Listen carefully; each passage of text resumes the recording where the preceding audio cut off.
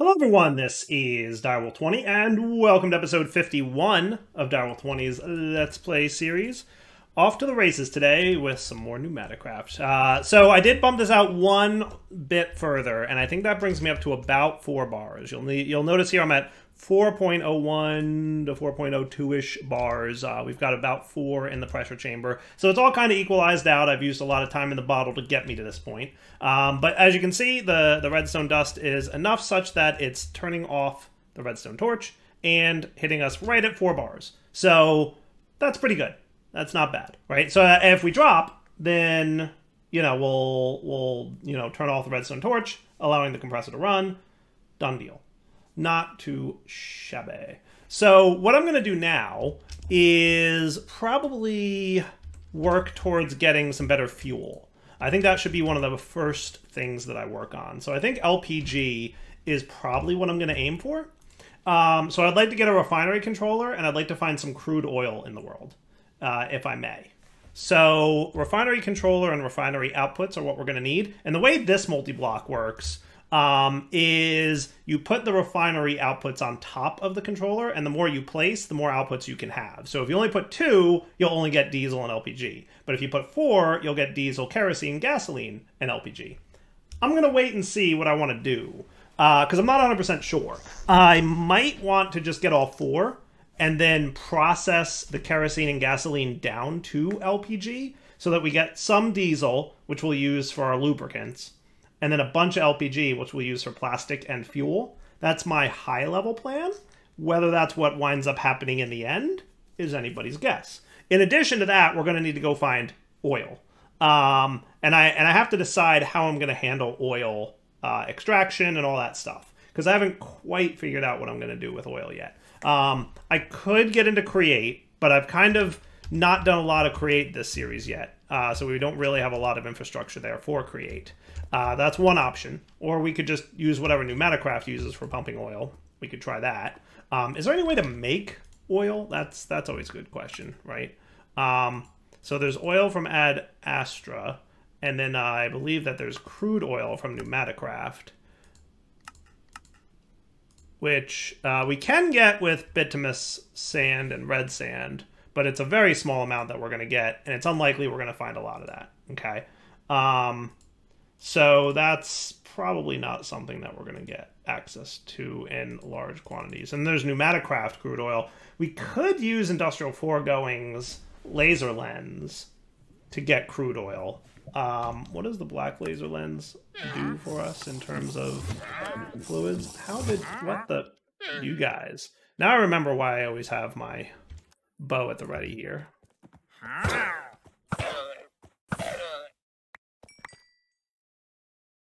Goodbye, friends.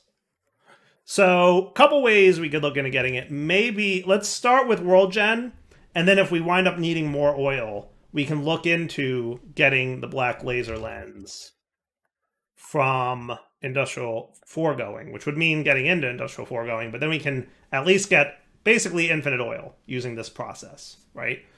That might be doable. That might be cool. Yeah, because the only thing you're going to get for fluids is crude oil with the black laser lens. So that'll give me a very high chance of getting oil every time it processes. We only get 50 millibuckets, but we can speed it up to the point where that becomes a reasonable amount. So let's start with World Gen Discovery. So for this, we're going to need a couple of ender tanks. Probably with black wool if we have it. If not, I'll just... What do we have by way of wool? We have 1 black wool. Can I just get a black wool? I need some black dye. What are you, Enderling scrap? Huh. That's a thing, apparently. Oh, cool. There's a charcoal recipe for black dye? That's neat. So now I can get ender tanks with black wool. Did I make 2 of those cauldrons? I did. Good. So now I've got a black ender tank, and that's what we're going to store the crude oil in. And that's what we'll use to transfer it back to Pneumaticraft land, right? So that's step 1. Step 2 is finding actual crude oil. Now, it looks like there's some lakes of something that's blackish right outside my door. We can go see what that is. Hey, look, crude oil.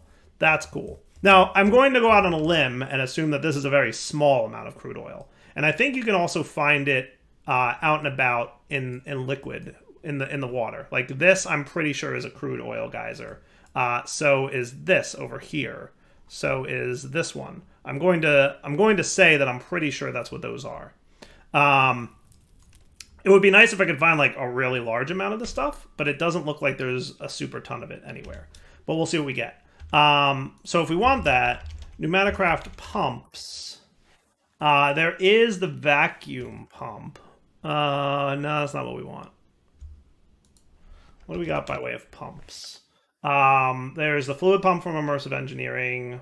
There's got to be a way from Pneumaticraft to pump up oil. I just have to go remember what the name of the block is. Let's see if we can figure that out in here. Tubes, manufacturing. No. No. Components, machines, tools, semi-blocks, logistics, mob armor. How about oil?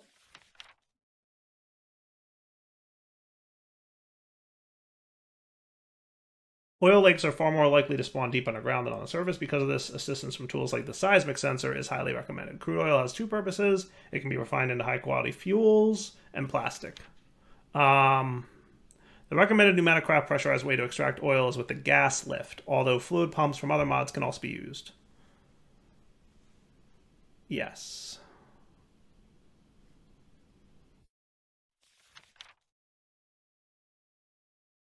Okay.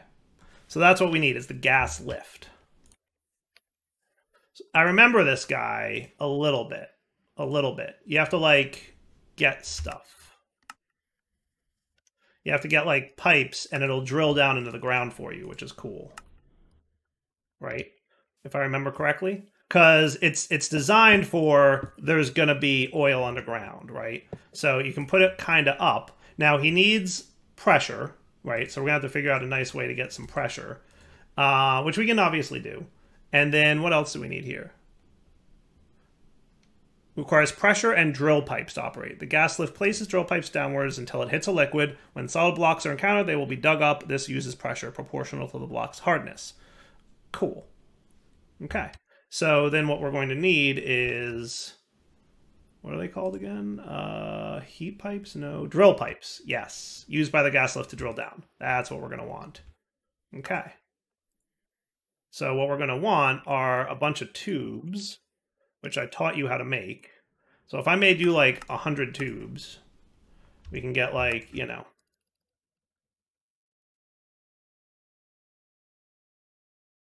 this many, and that would be cool. Now, we don't place them ourselves. The block places them.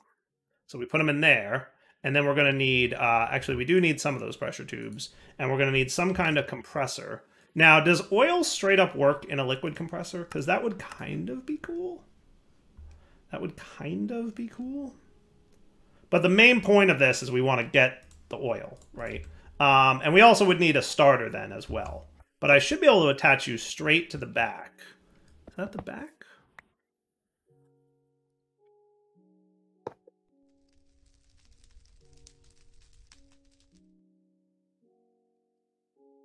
Kind of can't tell.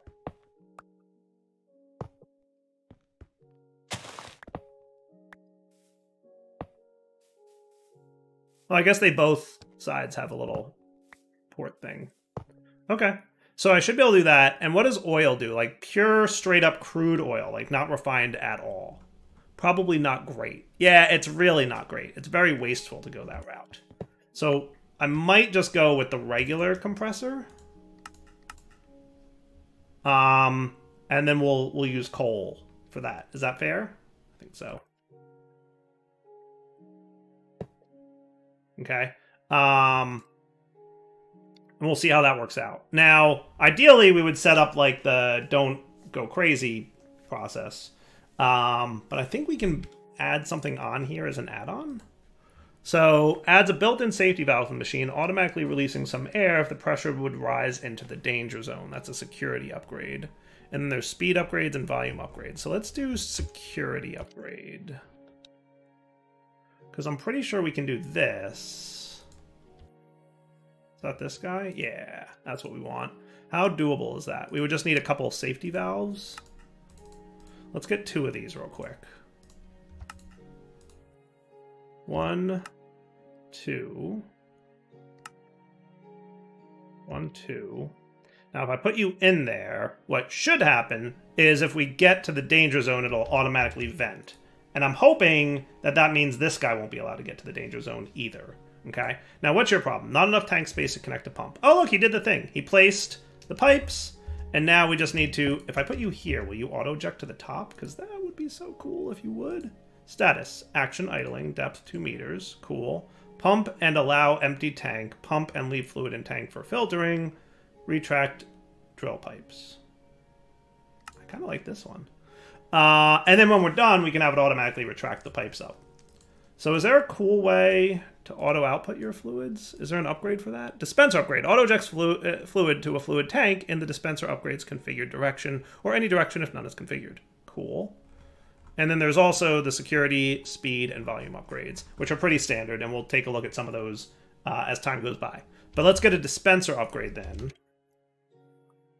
Okay. And this will allow us to auto-output to an adjacent inventory.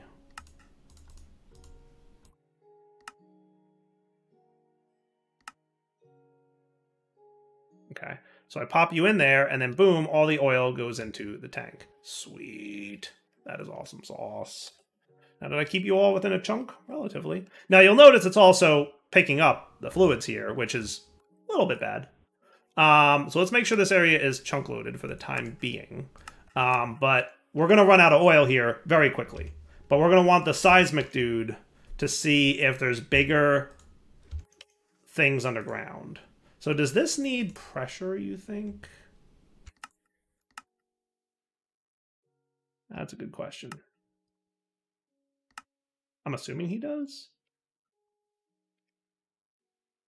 This item is used to track down crude oil deposits and maybe other underground fluids, depending on configuration. When I clicked, it will show whether or not a fluid deposit was found directly under the clicked block. Like that. No fluid found below. But if I do this, no fluid found below. But if I do this, found crude oil. 3 meters below, at least 100 buckets. Nice. Okay, cool. So we can use this as a way to search for crude oil underground. And we don't need to pressurize this block, so that's kind of cool. And there is not a lot of fluid found below, is there? There's got to be a better way to do this, right?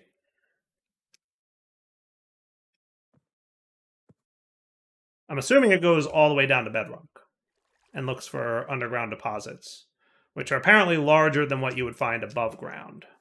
Now, worst case, I can always go looking in, you know, the ocean at those oil reserves. But I'd really like to be able to find one and see what it looks like underground. And I had hoped that I would find something sooner than this. There's something I'm missing here.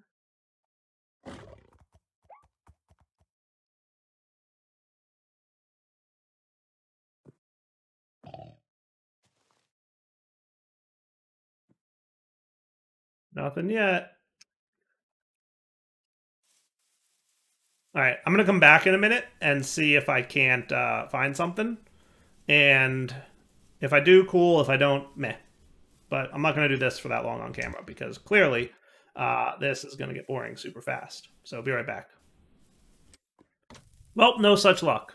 But that's okay because, you know, this thing is, again, visual bug. Oh, look, it's doing the thing. Look, it's gotten to the point now where because it hit, you know, too much pressure, once it hits 5 here, beep, it drains it out. That's cool. And then this guy should never hit 5, and we should be good. So this is a nice way. Does it waste coal? Yes. That's the end of the sentence. I don't have anything else to say beyond that. I mean, if I wanted to, you know, I could do something here where I sense how much pressure is in there. I just don't feel like setting that up, right? We just did that. So, yeah, now we're cool. All right, so now let's teach you how to make a couple things. I'd like you to know how to make this. And as a result, you need to know how to make the slabs. So I'll get you going. And then I need the controller as well. And you already know how to make the tank, so we're cool there. So now you guys go here. And you can go and make me a refinery controller. We just need one. And the refinery outputs we're going to want 4 of. Okay. Now, if I remember correctly, there's something to do with heat on this one. I think it either needs heat or generates heat. I think it needs heat, doesn't it? Pretty sure it needs heat. So we're going to have to deal with heat. I think we need a vortex. Is that what it's called? Yeah, vortex tube. Okay, let's teach you how to make those. Because I'm pretty sure, if I remember correctly, heat's involved in this process. So let's pick a place. How about, you know, over here? Would this be a good place to do the whole thing? I think yes-ish. Now I'm hoping that when I replace this block with a valve... Don't I have valves? I had more valves than I needed, right? Yes. Pressure chamber valve. Yeah, I'm surprised to see that the valve was leaking air. That's a little concerning to me. Because now I'm going to have to break the block and lose a bunch of air pressure in order to add the valve to it. I'm wondering if I can do this fast enough.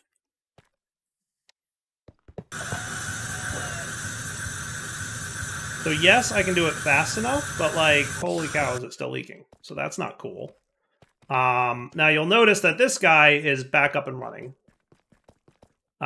Which is fair, I don't love that. Oh, and look, the broken block is inside there trying to be crafted. Yeah, no, we don't need to do that. Extract all of these. Thank you. You might need to go into a chest of some description. Yeah, so we definitely lose a little bit of pressure there. I'm wondering if that's a bug. I feel like it might be a bug. Because, I don't know, I'm going to have to ask the mod author to see if that's intended or not. Because I feel like, yes, there's a valve there, but it shouldn't just immediately leak air unless you connect a tube to it. Right? I would think. Yeah, we'll figure it out. Yeah, so for now, maybe I'll do it on this side since I've got all the redstone going on over there. Now, clearly we have a few places where we can build things, right? Here, here, and here. And technically we can put stuff over here as well. And then if we wanted to, we could go up and down. So we could have a basement too. So let's start with over here. So what I'm going to need is a refinery controller, right? Problems, no input fluid. Not enough refineries. Wah, wah, wah, wah. You'll notice as I add a refinery here, it's going to open up a slot. Now, there's still not enough refineries because we need at least 2 refineries to make this guy happy. But realistically, we're going to want 4, and that's going to be better. Cool. Now, this guy also requires heat, and there's also some poorly insulated blocks. 13 of the 24 block faces are exposed to the air, which wastes heat. Ensure no neighboring blocks are air blocks to insulate the machine for better performance. Okay? This machine requires or produces heat, and we'll talk about heat here in a sec. But the gist is, heat can be applied by placing a block that generates heat next to the machine. Think of a vortex tube, fast but requires power, but also lava, fast but solidifies, and torches, very slow. To cool down a machine, remove the heat sources and or speed up the process by placing down heat sinks or cold blocks such as ice, packed ice, and blue ice. So the gist is if you want blocks to be hotter, you can add certain things like lava and whatnot. Now, if we look at this, I'm just curious, lava, if we look at the heat mechanics here, there should be a thing here for heat. Block heat properties. Sweet. Now you'll notice lava eventually cools down and turns into obsidian, so that's not ideal, right? So these are cold things, like cryofuel and liquefied source. Oh, that's cool. Liquefied source is cool. Oh my goodness, look how cold cryofuel is. That's a lot of negative. that's a lot of negative C. Yeah, well below absolute zero, I guess. Liquid hydrogen. That's got to be like a bug, right? It can't be a real number. Cryofuel. Liquid hydrogen from mechanism is very cold, but will eventually condense down into blue ice.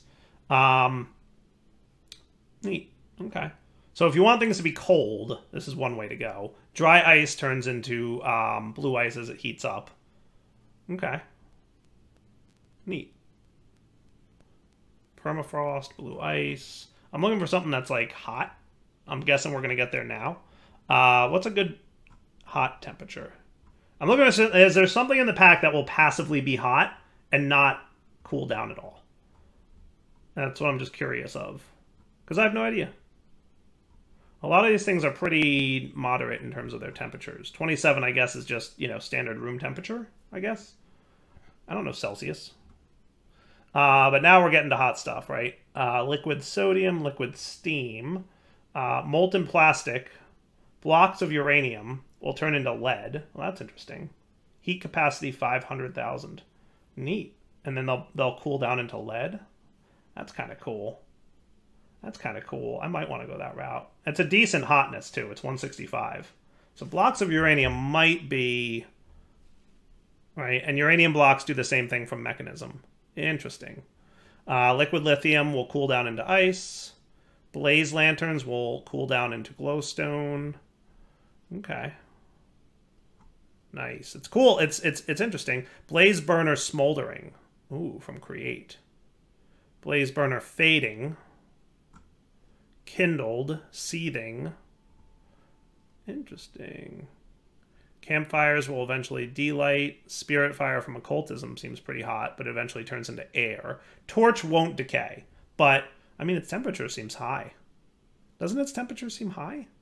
Thermal resistance, 100,000. I don't know what that means. Controls how fast heat is able to move into or out of the block. Higher values means slower gain of heat loss. Okay, so 100,000 means it's going to take a really long time to transfer.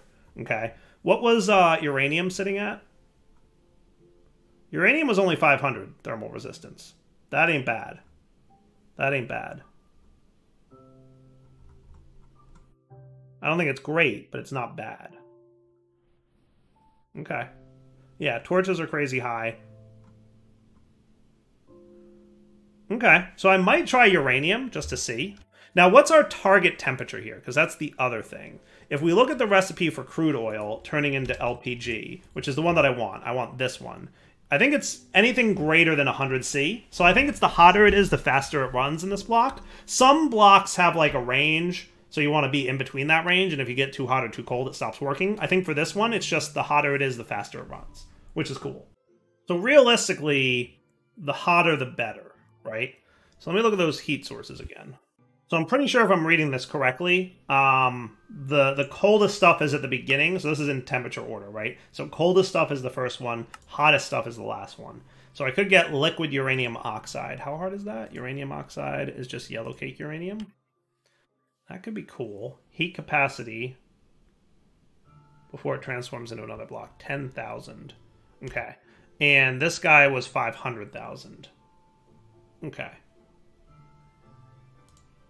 I'm just playing with the numbers. So if I use this stuff, I would get a lot of temperature, but it would convert to obsidian pretty quickly. Right. If I used uranium, it would last a while, but it wouldn't be too hot. But it would be hot enough to get me started. Maybe I'm going to start with uranium.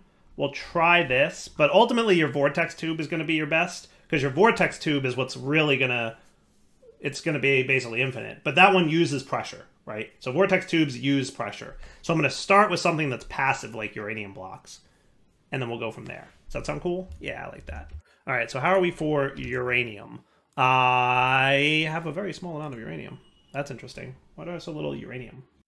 Am I not processing it? I'm probably not processing it, right? Yeah, and it's a very low chance to get uranium ore. Can uranium ore be processed by Mr. Crusher Spirit? Because he may not... Yeah, he does. So he gets... Yeah, okay. So I could go put this uranium ore and give it to my Crusher Spirit. Let me go do that real quick. Is that cool? Because I want that uranium ore to be processed. If I may. So you're going to go in here. And you're cool. Now I have to remember how to configure this guy. Was it just right-clicking him?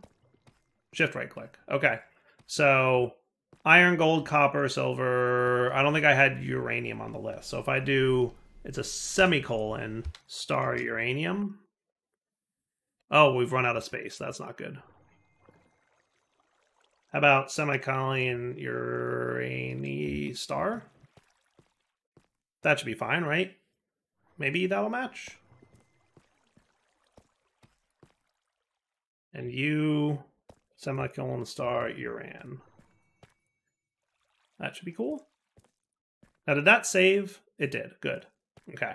Now, why aren't you handing things to him? Because you should be. It sounds like you're not. And that's... Yeah, no, he's definitely not handing things over at the moment. You get stuck every now and then, and I don't know why. And if I take this item out of your inventory, I think he starts running again? Or no, do I have to push him? Is it... You think it's a pathing problem? What if I moved you over here? Yeah, see, now you're cool, right? Let's get Magnet off, because Magnet's going to be a problem for me in this room. Okay. Now, do you think uranium would be cool? Or no? Let's find out. Alright, so we should have some semblance of uranium right now, but I'm a little worried by how little we actually have. But we got some, so that's cool. I'm just going to get a few blocks for now, and we'll try this out. I don't know if I've ever actually done it this way, but, you know, we try something new in our series. That's how we roll. And if we want to go back to Vortex Tube way, we'll do it that way. It'll be fine. There we are. Okay, cool. Where am I in relation to? Okay, yeah, that works. So I'm thinking what I want to do is place this uranium block here, and then this might start heating up. Yeah, it is. Look at that. Sweet.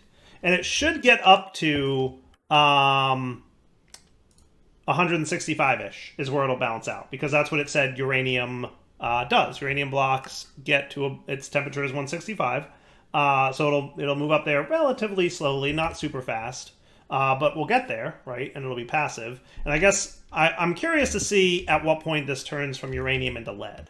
Now, the problem is we have 13 poorly insulated block faces, which is just not ideal. Is Chisel in this pack? I don't even know.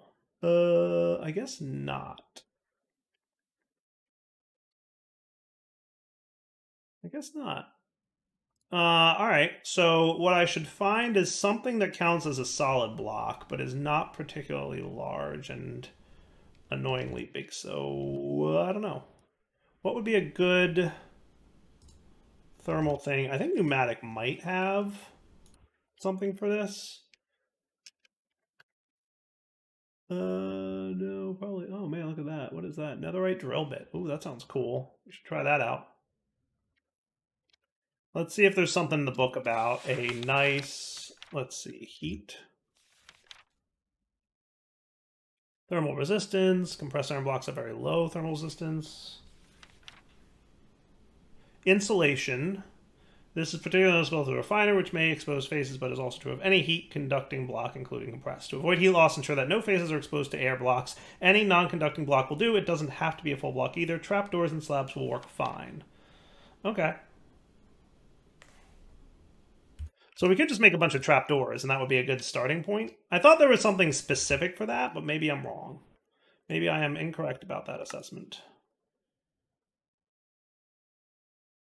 So in theory, we should be able to get a bunch of trapdoors. So right now what's happening is it's heating up, but the heat is dissipating because we have too many exposed sides on these blocks. Okay, that's cool.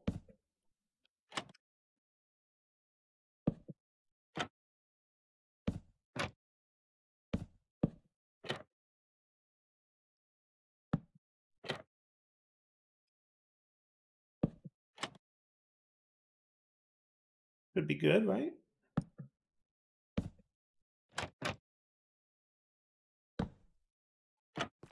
So in theory now we should only have 5 exposed sides? 4. Okay, that's even better. Is it only these guys that can be exposed?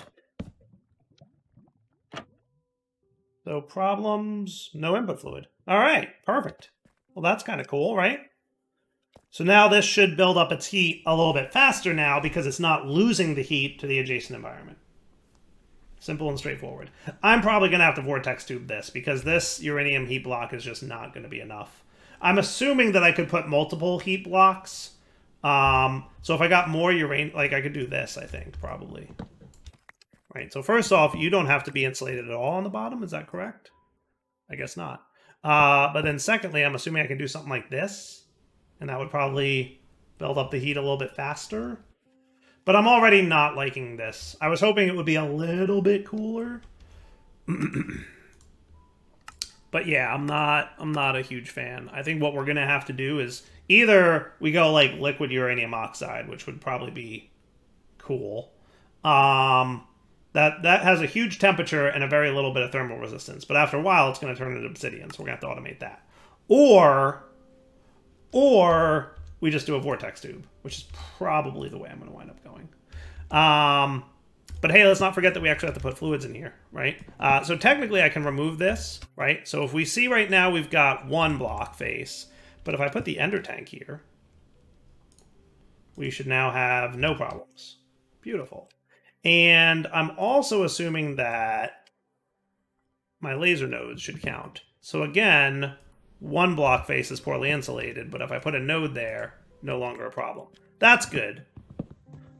I'm glad that he went that route with, you know, literally any block means insulation. Does this make sense from a physics standpoint? Absolutely not.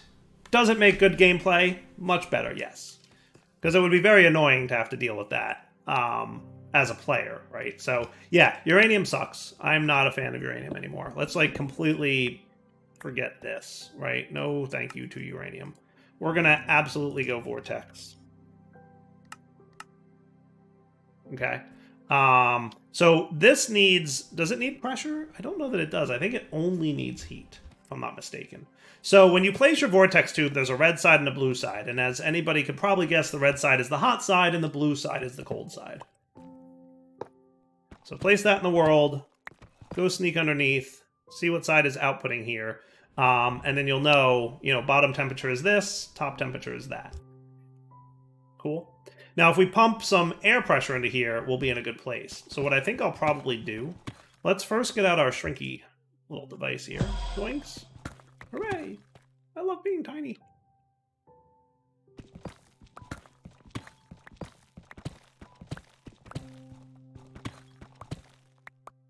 Nice. Okay, so what I'll probably do then is this. What in the what? I placed it. Where did it go? Didn't I place it? I swore I placed something. We're gonna have to go back to the videotape.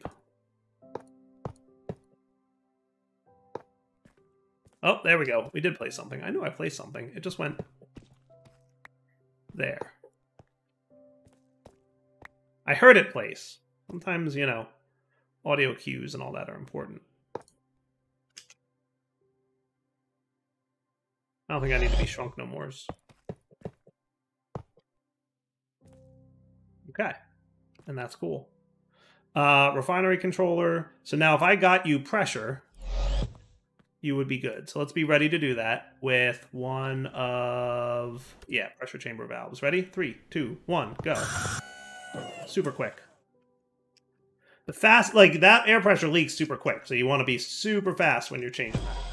So if we look now, you can see on the tooltip up here, we're building up pressure, and the bottom temperature is going to be very cold, and the top temperature is going to be very hot. And we are now past the 100-degree mark that we need to be. So if I were to now get a laser IO card into here, and on the up, you know what, I might be able to just, well, no, I'll leave it like this. Yeah, so how about on the up, let's get you out. You can be an extract. A bucket a second should be plenty for now, we'll see. Right, on the up. That's better.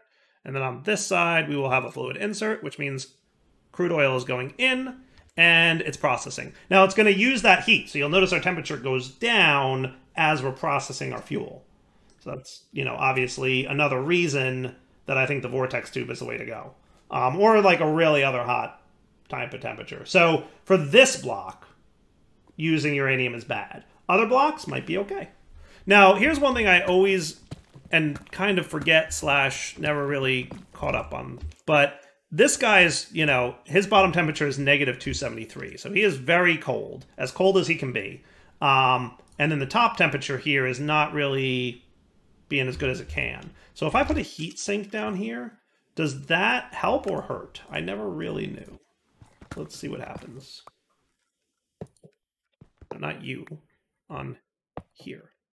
So this temperature should get nice and it should transfer. See, its bottom temperature is -20°C now, and its top temperature should be going up, right? So what's happening is all that cold needs to go somewhere. So by using a heat sink, it's kind of counterintuitive, but I think it transfers the heat to the environment a lot better.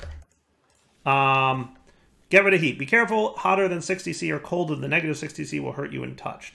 Heat sinks only dissipate heat from the block they're directly connected to. To connect up many heat sinks, use heat pipes to provide more services. Okay. You can increase the effects of a heat sink by placing it in range of an air grate module. That's cool.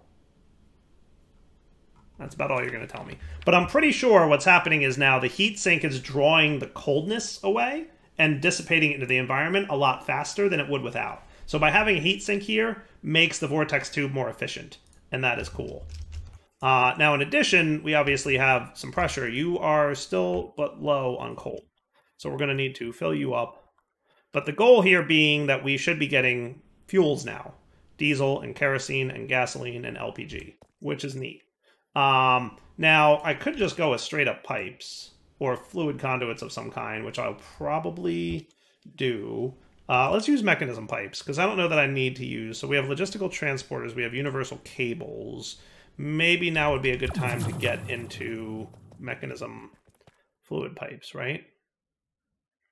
Are they called pipes or tubes? I want to say they're called tubes. Or is that the gas? Pressurized tubes are for gases, right? So is it pipes? Mechanical pipes, transferring fluids. Yes. Okay, cool. So then we'll just get to the advanced tier for now, and then we can get more advanced later if we so desire.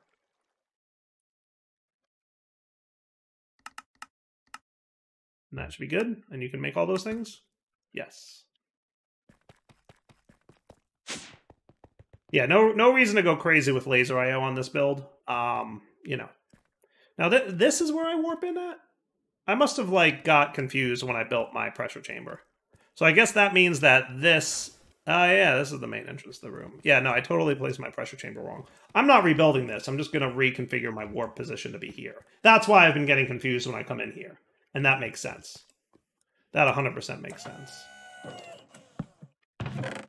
Spit that out for me, would you? Thank you. And you can go back to crafted mode, which is the way we want that in. So we'll get to crafting with this next episode. For now, let's forget about you guys. Now, what are the chances that you auto-push or no? Let's find out, I guess. So do you auto-push? You don't look like you do, which is probably good for me. I don't think I want you auto-pushing. Good. So what I want to have then is... Can my crescent dude work on this? Or do you need to be... No, you need to be the... You need to be the guy. Where's the mechanism doohickey? There it is.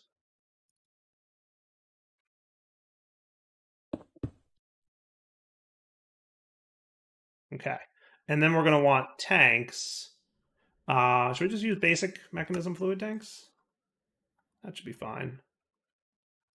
You can go away. You can go away. 3, 4.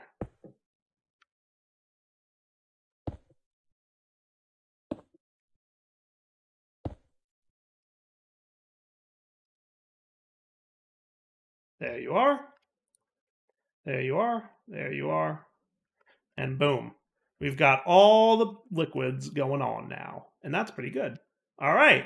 Sweet. So you're dissipating your cold. You are getting nice and hot. Remember, the hotter it is, the faster it'll run. So if you want to speed this up, the best way to do it is by getting more pressure into your vortex tube. You can see this is an example of a block that can accept up to 20 bars of pressure rather than just the 5 that we normally can. And this looks pretty good. So let's wrap up the episode here.